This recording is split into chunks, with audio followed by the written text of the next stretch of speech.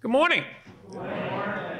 Good to see each and every one of you here on this beautiful day in Beulah Baptist Church. We're just so thankful that the good Lord has allowed all of you to come and worship with us today. And just so good to see so many smiling faces. It really is. We hope your experience here today will draw you closer to the Lord.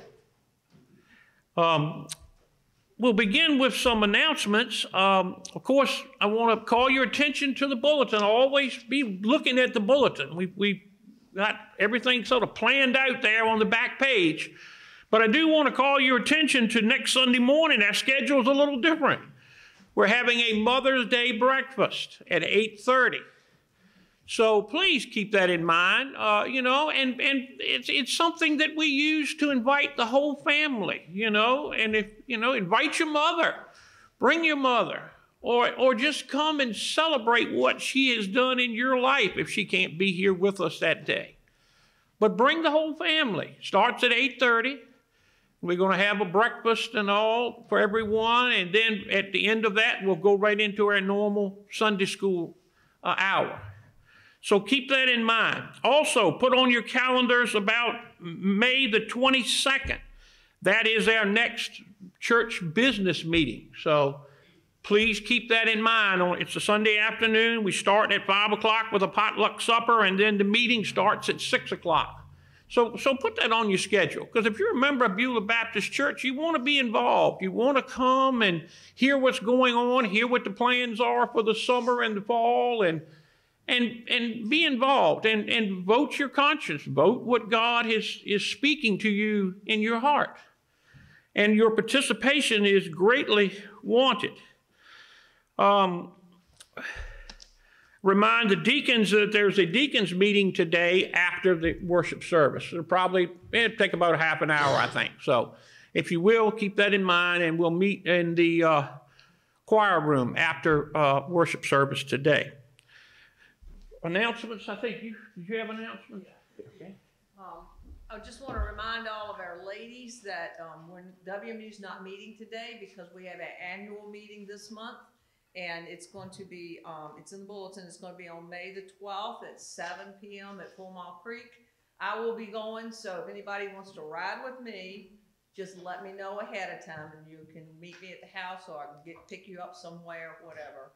And also, this is my week to have chemo, so I'm asking for prayers because God hears our prayers and God answers prayers. So thank you. Any other announcements? All right, let's continue with a word of prayer. Our gracious Heavenly Father, we thank you so much that you can bring us into your house this morning, Father, and we pray so much for those, Father, who because of where they live or the country they live in, that they have to actually struggle to worship. We can come of our own free will here, Father, and we thank you for that. We thank you for watching over us and helping us and forgiving us of our sins, because we know we're a sinful people, Father. We pray for our country. Our country seems to be headed in the wrong direction, and we pray that you would help us in some way turn things around, Father. Help us to be bold in speaking out the gospel to those who do not know. But show us your presence today, Father. Be with us, inspire us through song and through message. In Jesus' name we pray, amen. All right, I will call your attention, if you would. We will have a little missionary moment here this morning. Sandra's not with us, so I'm going to call your attention to the bulletin on the third page there. And you'll notice that the spotlight this week is on Wesley and Alicia Weinbarger, church planters at Travelers Church, Pittsburgh, Pennsylvania. And they want us to pray for sojourners to find a home within our church family and for them to witness the transformative presence of Jesus that will lead them into the harvest. So if you will, keep them in prayer this week, because we know prayer works. Prayer has power. And everyone needs to be praying every day for something in their lives. So we would pray that you would see that, and that you would help these people by offering them prayers. Now, let's continue this morning with our opening hymn, number 159. Christ the Lord is risen today. Would you please stand?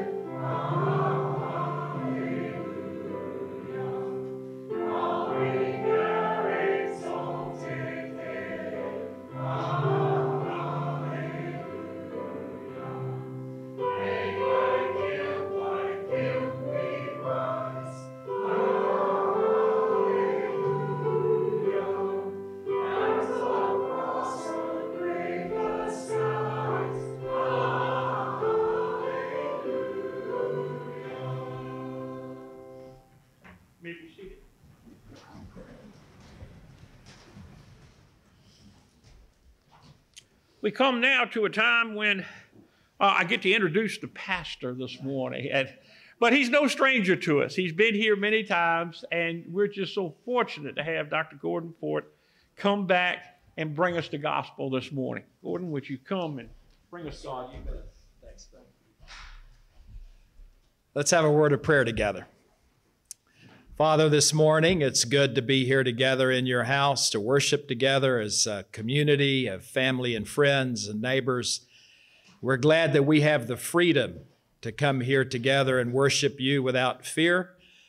And Father, we thank you for your word today, and we pray that it would speak to our hearts. We thank you for the gift of music and those poets who wrote the words of so many of these songs that we sing to glorify and praise your name, to speak to us about the incredible truths of your word. We thank you for each person here today, for each family represented, and we do want to pray for Miss Ginger in this request, for her going through chemo this week, that your hand of blessing and peace would rest upon her, that your healing hand would also continue just to keep her body strong. Lord, we thank you today for all your good gifts. In the name of Jesus, we pray. Amen. We'll be singing the hymn, Are You Washed in the Blood? Our offertory hymn is hymn number 136. Hymn number 136. Let's stand together as we sing that.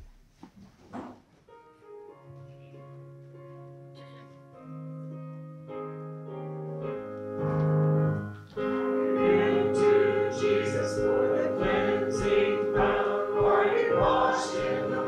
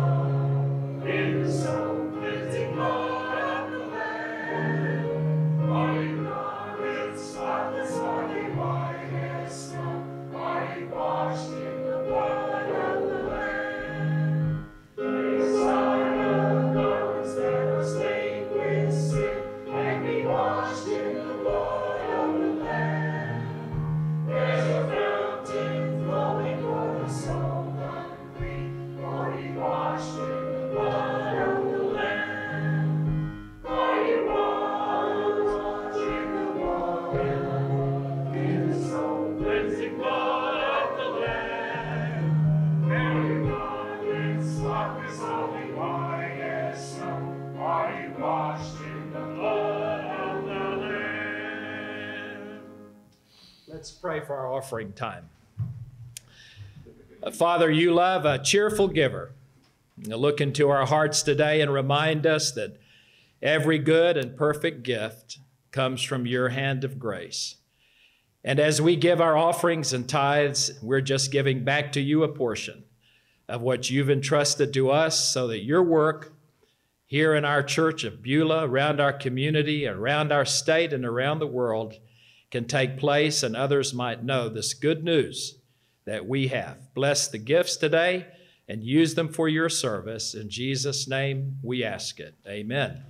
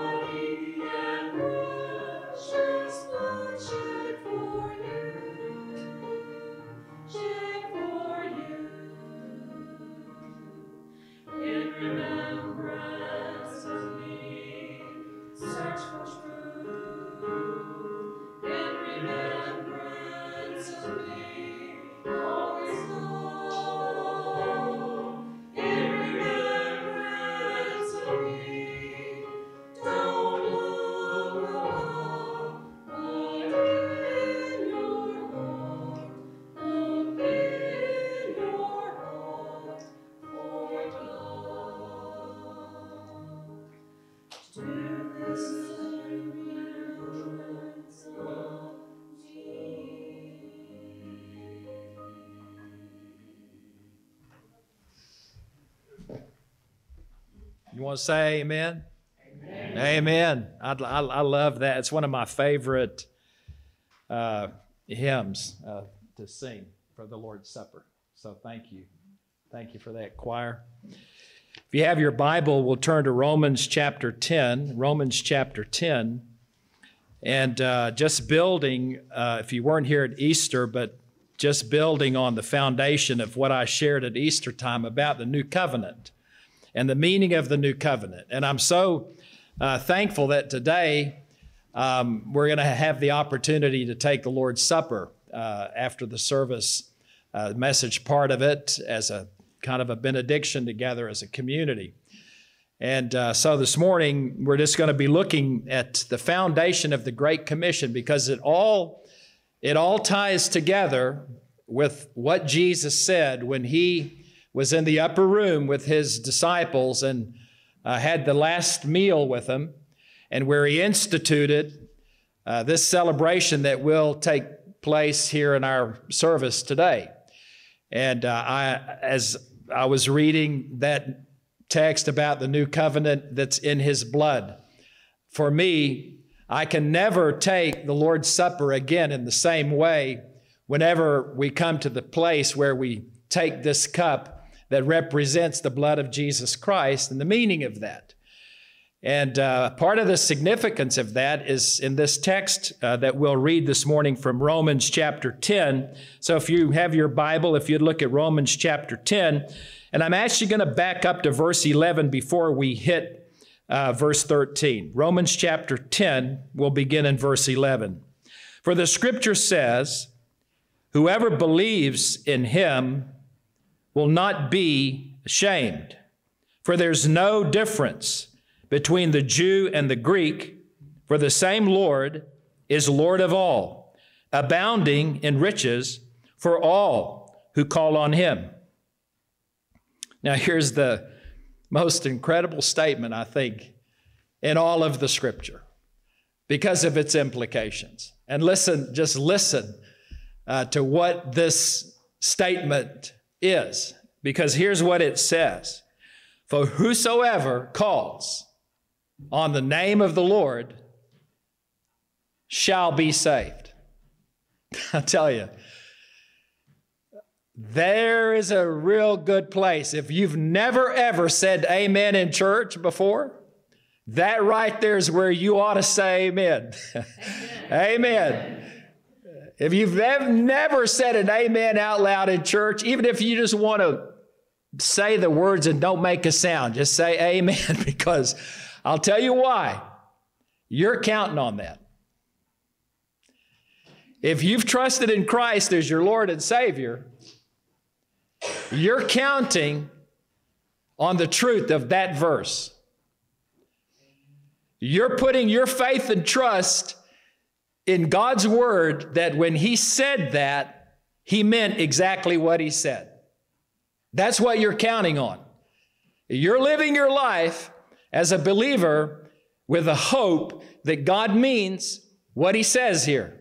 Whosoever calls on my name, I absolutely will save you. Amen.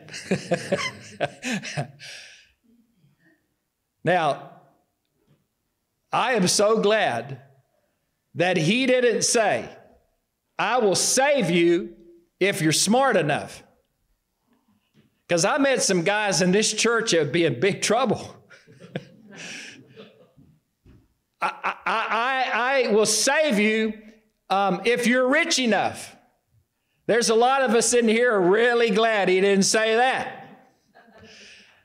I will save you if you're good enough. Oh. Oh, I wish I could have known some of you men when you were teenagers. Oh, I know you're glad that he didn't say that. And you can put any comparison in there. He says, the Jew nor the Greek. He's no respecter of persons, Jew or Greek. Now, you could put any comparison. You could say, he's no respecter of persons, Jew or Greek, male or female, rich or poor, educated or uneducated, Nigerian or Chinese, Republican or Democrat. Aren't you glad that he didn't say that? He didn't put a party around this. He didn't say, what are your politics? I need to know before I save you. No, he didn't say that. Aren't you glad he didn't say that? Hair or no hair? He didn't say that. Aren't some of you glad he didn't say that? He didn't make this conditional. That's the point of that verse. That's why that verse is so incredible. Because if you've been anywhere in the world, then you've seen somewhere some pretty bad stuff. If you've been in the slums, you've seen some pretty bad stuff. If you've ever been in a center that takes care of addiction, you've heard some pretty bad stories. If you ever talk to law enforcement, by the way, Leanne and I live in West End at Short Pump, and they put in a new speed limit, 25. Now just imagine, okay? Now it's been in since November. And so I come home and I see lights, not the good kind, poor person. And then I took my dog for a walk because I wanted to go see who was in that car. And that was my excuse. You know, if you have a dog, you can get away with anything if they're on a leash, right? So I'm walking our dog Zoe, and I walk right by to see that policeman met Mitch, handing him out a ticket. We went around the corner, came back, and he had someone else. He told me in about 2.5 hours, he handed out 52 tickets. I was in my yard doing some work, just watching. It was so much fun. And one lady pulls up to this stop sign. He's parked right in front of her, and she rolls through the stop sign. And so Mitch just looks over at me like, so he just follows her, puts his lights on, pulls her over right in front of my yard. And she starts fussing, you know, I've got a good driving record. I'm in a hurry. I don't have time for this. And he says, yes, ma'am. But you know, he said, you rolled through the stop sign right in front of me. What can I do? So he goes back to check up her driver's license. He comes back and I hear her say, I bet you didn't even look up my driver's license and see my good driving record. He said, ma'am, you said you were in a hurry.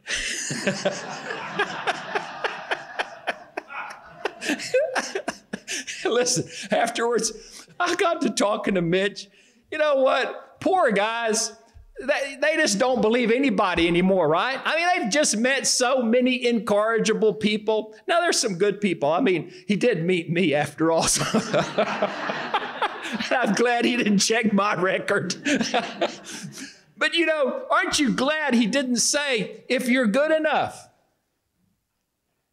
if you're cleaned up enough? I told you when I started pastoring, I was in a country church in Texas.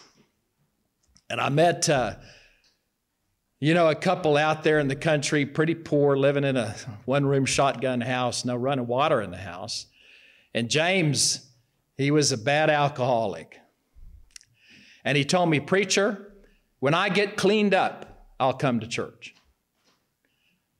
I said, James, praise God, you don't have to get cleaned up to come to church. He'll take you just like you are. I'm glad he said that. Whosoever calls on my name. You know, if you could have done this by yourself, you wouldn't have needed God. You could have cleaned up your act, sorted your problems out by yourself. If you could have paid for your own sin, you wouldn't have needed God. But brothers and sisters, there's nothing I can do to pay the debt I owe. And I'm so glad that Jesus died on the cross in my place so that this statement could be made and is absolutely true. Whosoever, young or old, rich or poor, educated, uneducated, cleaned up, not cleaned up, whoever you are, if you'll call on his name, he'll save you. He means that. Oh, he means that. Now, I wish we just hit the pause button there and say, sermon over, let's have the Lord's Supper, it's all good. But we can't do that. And we can't do that because of the implications of that statement that we just read. Because you see, Paul is going to lay out for us the implication of that statement, of what that means to me as a believer. What does that mean to me as a church? Now, because of what I do, if you don't know, I work with the International Mission Board. Leanne and I just were in Alaska for a pastor and their wife retreat, and seeing the work that they're doing up in Alaska to share the gospel in a very difficult spiritual setting. Very independent people there. Last Sunday afternoon, Leanne and I were on snowmobiles going to visit someone who's off-grid, who attends the Montana Creek Baptist Church. And as we get up to their house, it's about like 5 or 6 miles in a trail through the woods to just get to their house. There's a chain across the entrance to their property, and in big letters it says, "No trespassing." And guess what that means in Alaska? Yeah, it means if you come under this sign, you better have a gun. It means no trespassing. Independent, strong-willed, leave me alone, let me do what I want to do. And the soil to share the gospel there is very difficult. So I'm reminded of the implication of this verse. Because here's what the apostle's going to say. Absolutely true. Whoever calls on his name, I'll save you. But now listen to what Paul now asks us. He's going to give you 4 questions. Remember, Paul is a lawyer, trained as a lawyer. So he's not asking a question. You know, a good lawyer never asks a question that what?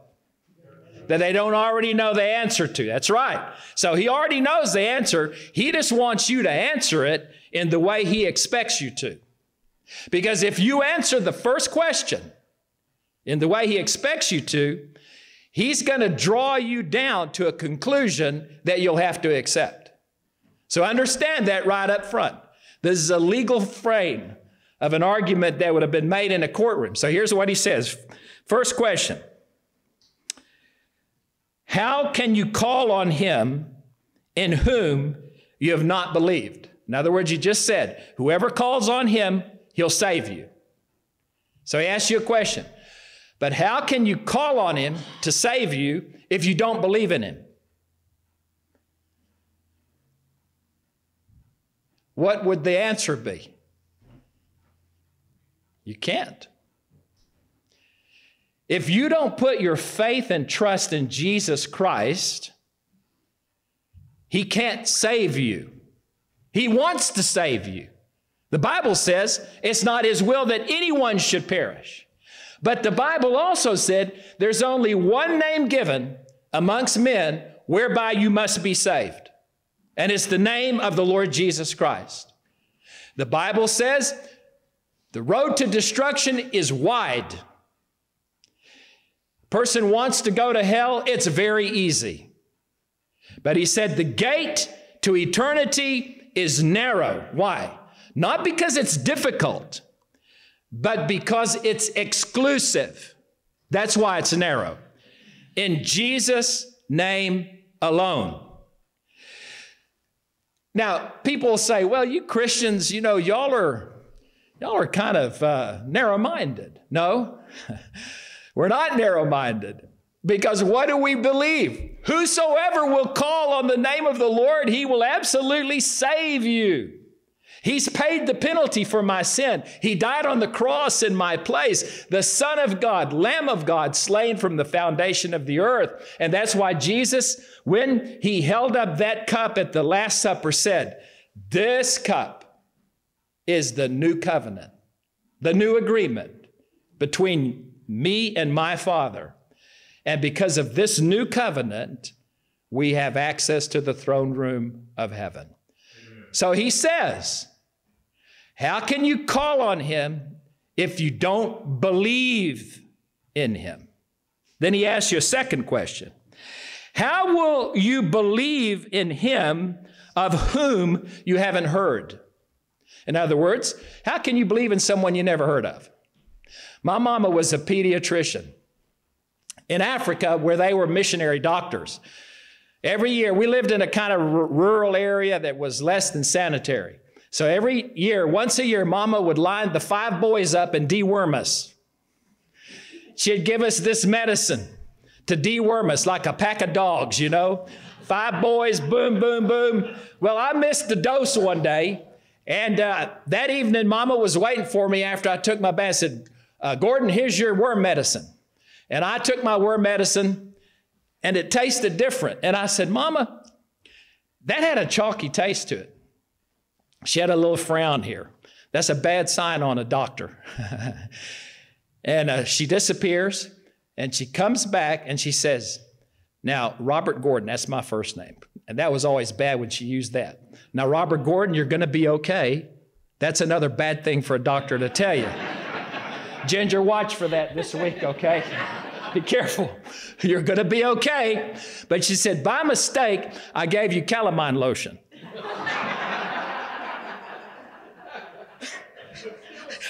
You know? My son put it in the tank one day. He kills fish? Well, I told Mama, I said, you didn't kill the worms, but they weren't itching either. So there you go. There you go. Now, you know, when a doctor is 100% perfect, did you know my mama, she was a great cook. We had a wood stove that she cooked on. And you know, when she cooked a pie, she'd have to turn it to get it to brown evenly, you know. But Mama cooked dozens and dozens of delicious pies. But which pie do you think me and my brothers all remember? The one, instead of baking soda, she put salt in it. That's the one we remember. Oh, we were so bad. I took the first bite, and it was so salty. Do you think I warned my brothers? Oh, no. I just sat there and waited.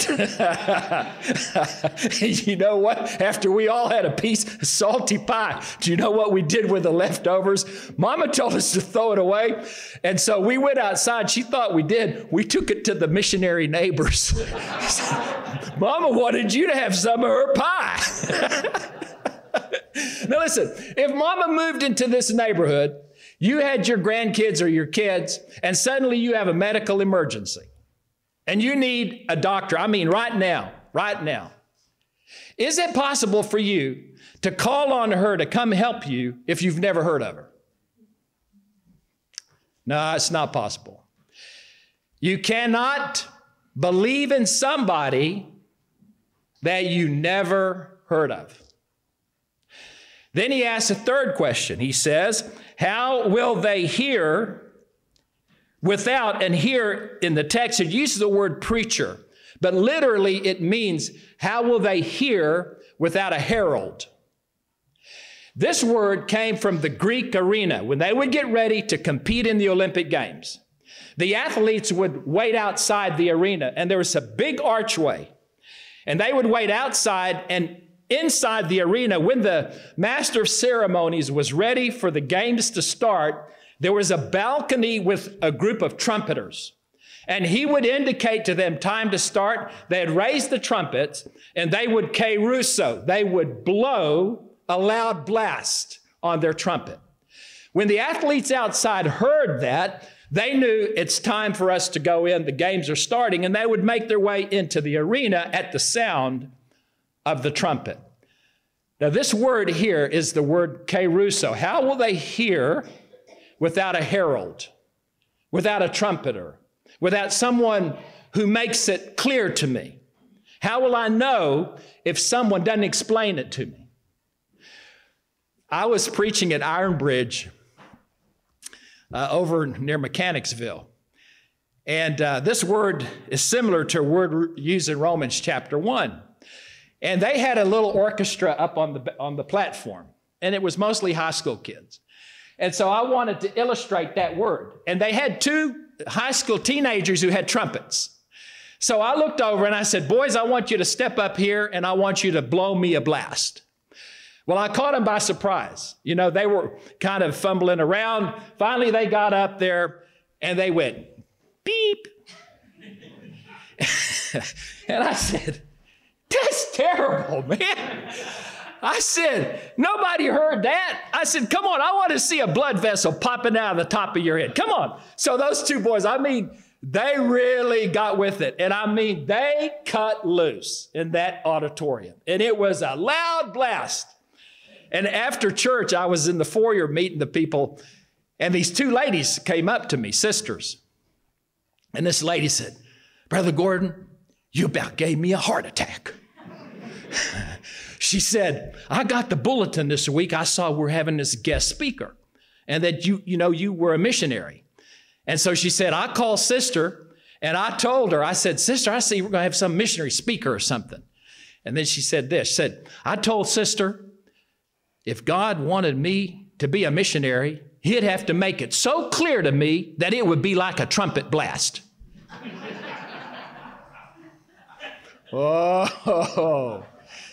Oh, you don't think God can make it clear to you? Oh, listen, when there's a heart here that wants to understand, God can make it very clear to us. But if in your heart you say, God, I'd like to really understand that, but I maintain the right of veto as to whether I'm going to do it or not. God's not going to play that game with us.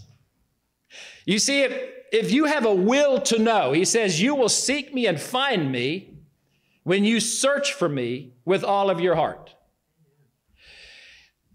He doesn't play the game, let's make a deal. That's not how God works. When you have a desire to know, and that means, God, I want to know, and if you show me, I'm going to follow you and do what you tell me to do. Now, when he sees that in my heart, God is thrilled and delighted for me to know his will, and he can make it very plain, like a trumpet blast. So he says to us, the apostle, now follow his reasoning. He says, can he save you if you don't believe in him?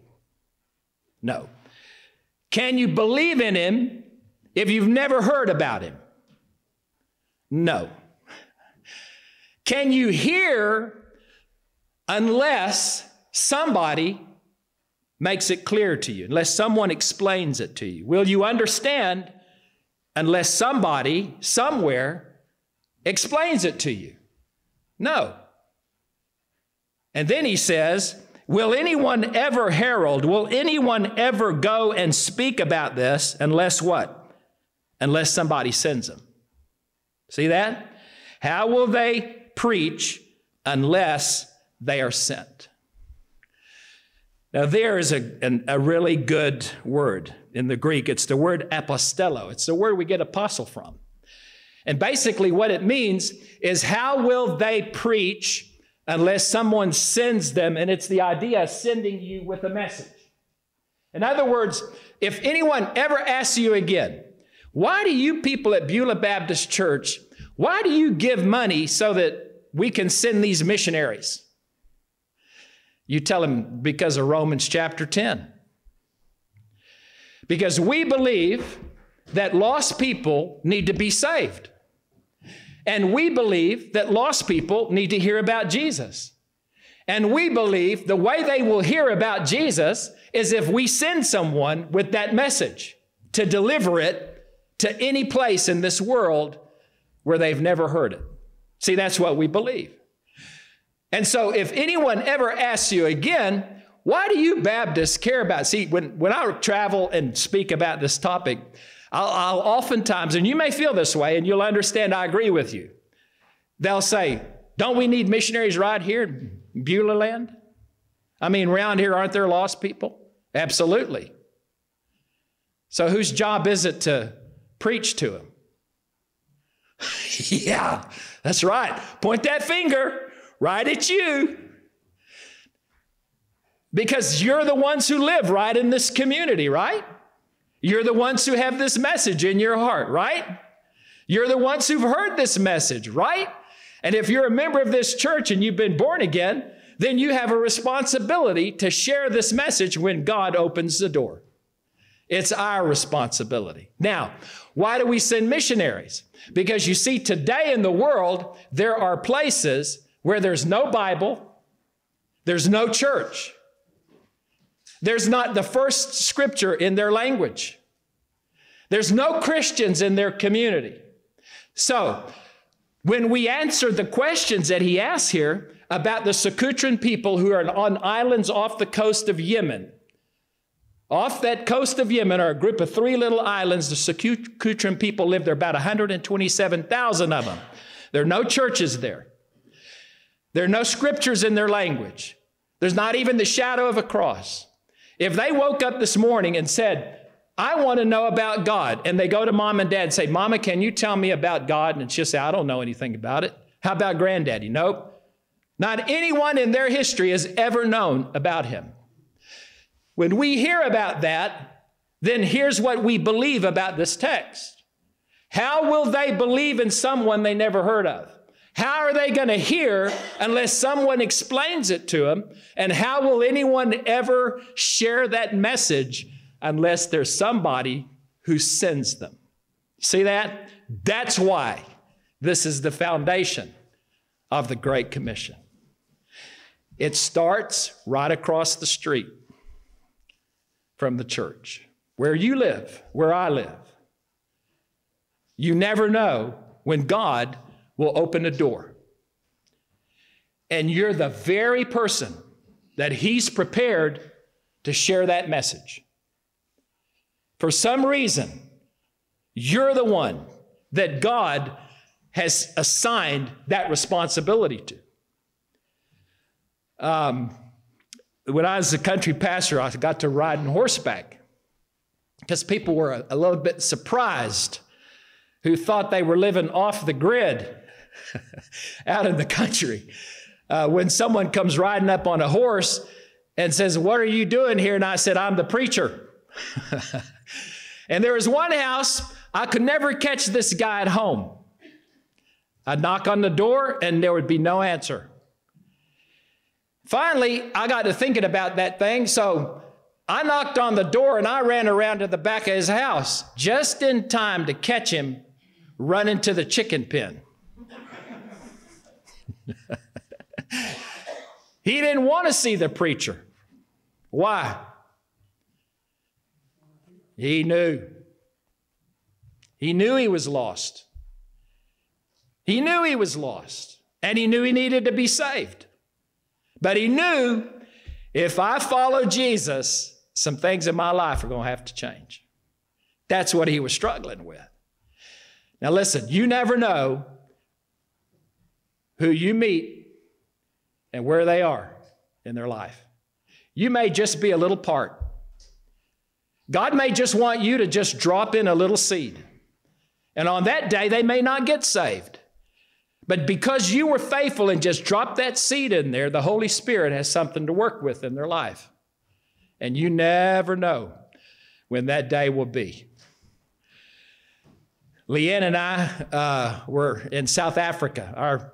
Our son had a viral infection. We'd had to medevac him from our village in Botswana, and he was in critical state with this infection going back in his head. We were sitting at a little restaurant in Johannesburg, and we were kind of talking about it and concerned about it. And our daughter, Sarah, was playing and crawling on the table, and we'd just 2 years old, pull her down, you know. And then across the way from us in the restaurant, a man was watching us, and he started laughing. So I looked over and I said, well, it's easy for you to laugh. You're by yourself. And this guy goes, no. He's a South African guy. He said, don't be offended. He said, I'm just laughing because if my daughter had been here, she'd be doing the same thing. She's about the same age as your daughter. And we met Mike Davis. He was an insurance underwriter, and he was visiting in Johannesburg for a conference. And so he's looking at us and he says, you know, I said, I got a good job. I got a fine family. We're doing well. But he says, something is just missing in my life, and I just don't know what it is. And I said, well, Mike, let me just share with you the difference that Jesus has made in our lives. There in the restaurant, I just share the simple gospel with this guy. When I get through, he says, you know what? I know that's what I need. I said, Mike, you can pray right here in this restaurant. He said, right here? I said, sure. So this guy, Mike, leans from his booth over towards mine. I lean towards him. And in that restaurant, he prays and invites Jesus Christ to become the Lord of his life. Now, is it because I was a great evangelist? No. I don't know who in his life had been sowing that seed. You need something. You're missing something. And that had been stirring in his heart. And then God puts together a couple that were way up in the north part of Africa in Botswana, north of Botswana, down in a restaurant at just the right time. When he's thinking about that in his heart, and he meets this couple who are struggling with a child who is critically ill, and he just sees there's something different about the way these people are acting. And it opens his heart. And we become that final link to his coming to faith. Now, friends, you have the same treasure. You see, you can't believe in someone you never heard of. You're never going to hear unless somebody somewhere explains it to you. But no one's ever going to do that unless there's somebodies who care enough to send that message out. Today we're going to take the Lord's Supper. I told you at Easter, never ever take this the same ever again. Because when you take that cup, you're acknowledging the truth of this text. That what Jesus did on the cross in shedding his blood established a new covenant with his Father. No longer do we have to obey the laws of the Old Testament in order to be right with God.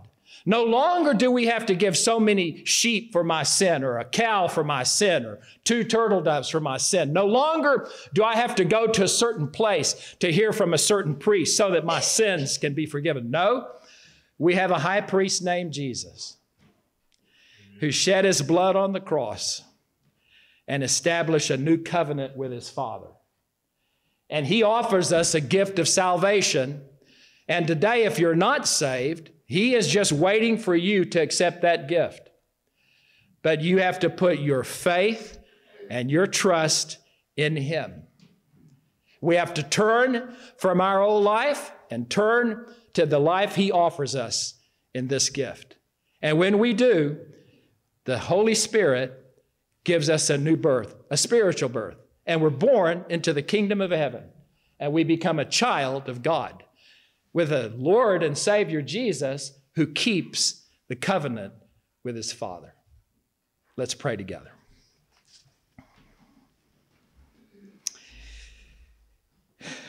As you're praying, we have an invitation hymn here in just a minute. Brother Buddy and I will be standing here at the front, and we're there just simply because an invitation is exactly that. It's just offering you an opportunity if God is speaking to your heart in some way that you want to make a public statement of your faith, or you would just like to come and ask for prayer, or there's something else you want to share that we can pray with you about. That's what the invitation's for.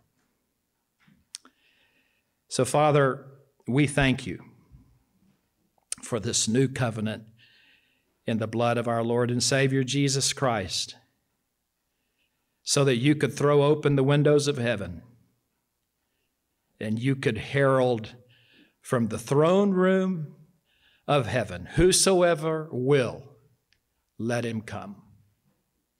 You open wide the doors and you invite us all. And so we thank you today for this unspeakable gift that is ours. Let us hold this stewardship carefully, because around us in our communities are people who've never heard this good news, and we are your messengers to deliver this message. May our hearts today be open, that wherever you lead, we'll go. In Jesus' name we pray. Amen.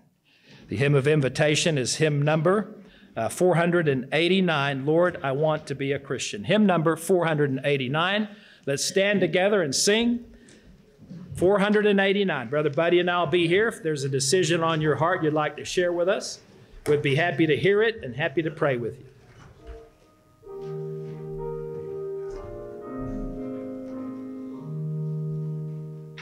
For I want to be a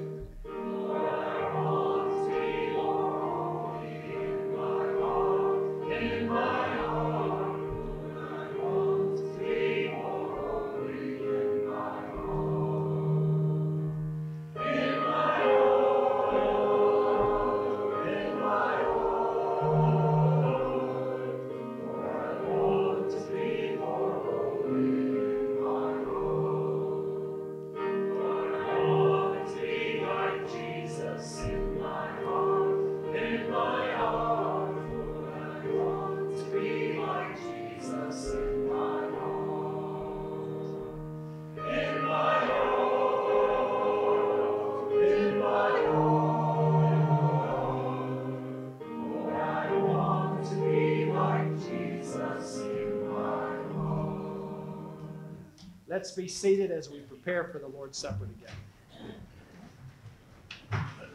Every deacons come forward, please, to prepare the Lord's Supper.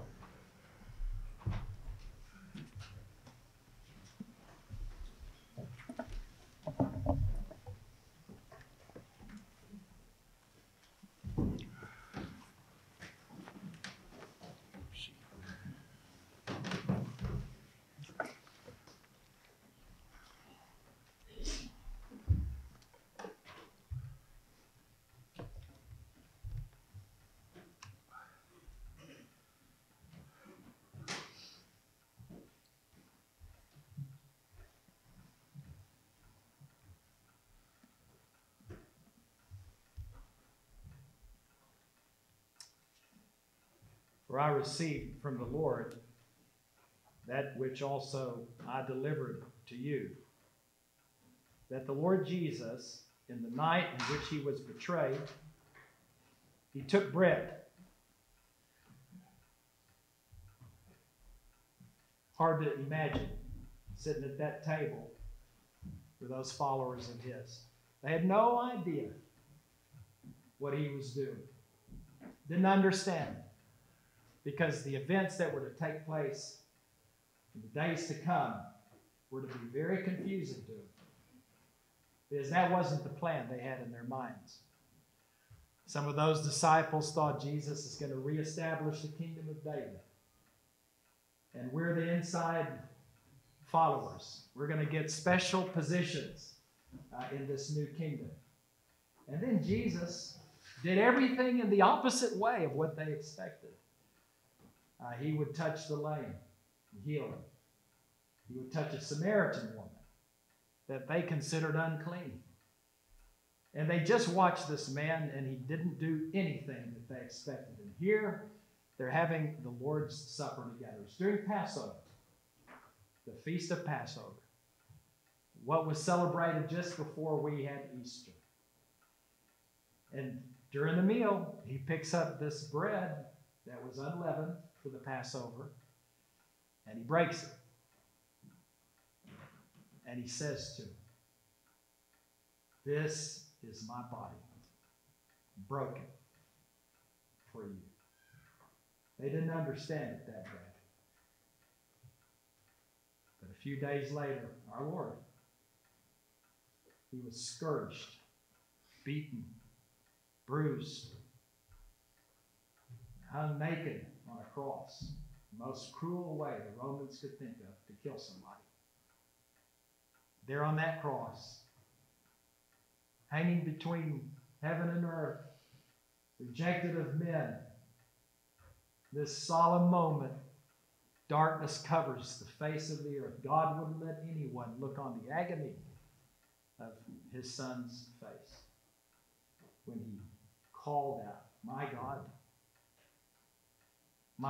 why have you forsaken me?" So you could understand the lost humanity of Jerusalem. You could understand the lost Roman soldiers behaving like they did. But in the moment of his greatest hour of need, the throne room of heaven was veiled. Why? Because he who knew no sin became sin for us. His body broken for you.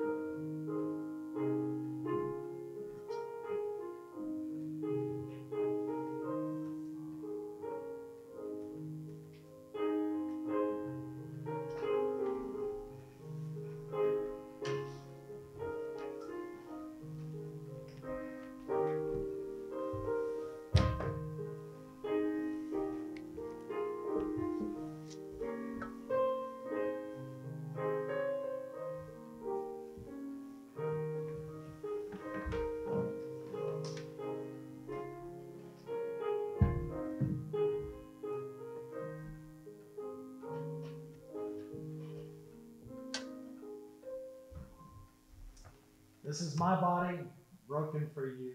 Do this in remembrance of me.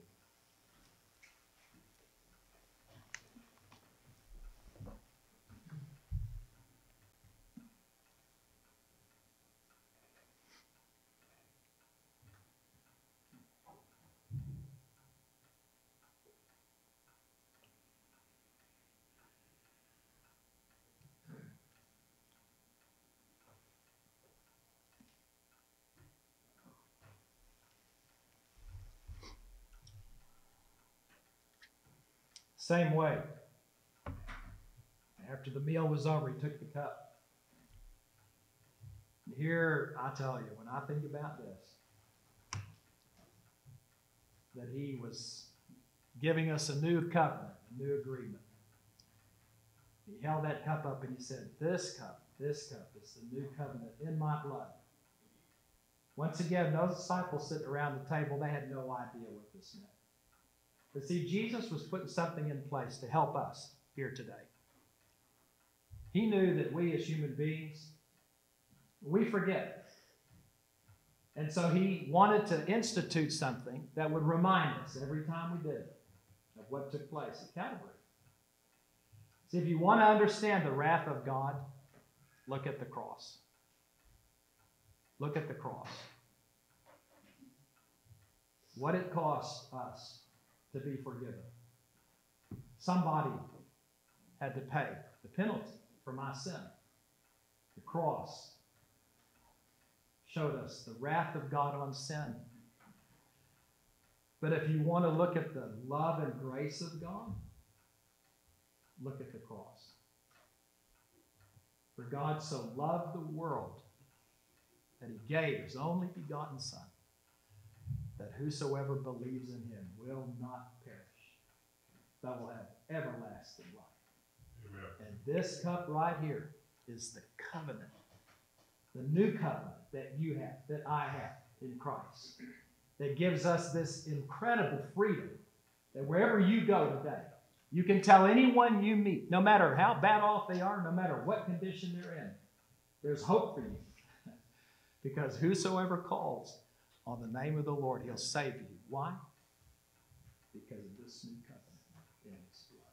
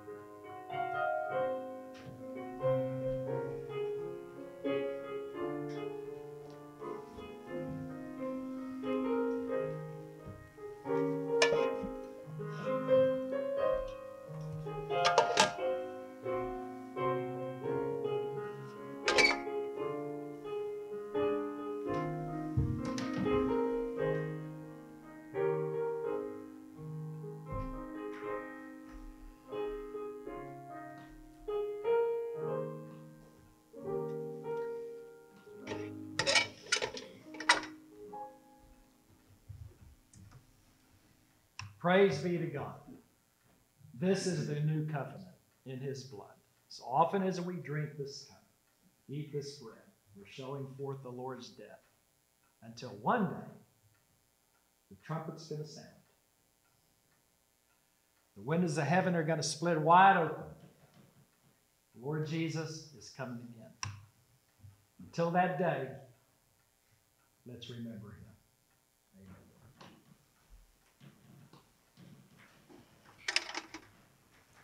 Let's pray together.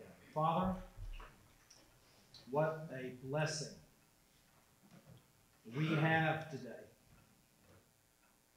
to observe this Lord's Supper. May our hearts be encouraged and challenged and warmed that we may serve you well. In the name of Jesus, we pray. Amen. Let's stand together, and we're going to sing Blessed Be the Tie That Binds. Blessed be the tie that binds our hearts in Christian love, the fellowship of kindred minds is like to that above.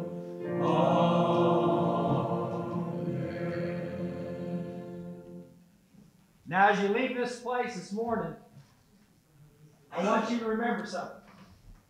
We had an experience in the country of Malawi. Volunteer team been sharing out in the slums. No street signs, no house numbers. So they came up with an idea. If someone makes a decision in the house, we're going to put this bright sticker on their doorpost. Then, if other teams come and they see that bright sticker, they'll know we need to stop here and do some follow-up. Next year, a team was going out in the community. And there was an African man in the crowd. And he had a sticker right here on his forehead. And he saw these Americans, and he goes through the crowd, he comes up to them, and he says, "Are you with my church?" And they say, "Well, who are you?" He said, "Well, last year, these people came to our house and shared the gospel with us, and I was saved." And then he said, "No one else has come back." And he made this statement: "I want to be found. I want to be found." Now, when we leave here today, this week, there's some people, they got a sticker right here. And they're waiting for somebody to tell them, "Whosoever will call on the name of the Lord, he will save you." And let me tell you what he did for me. Let's have a good week. You be blessed in his name. Amen. Amen.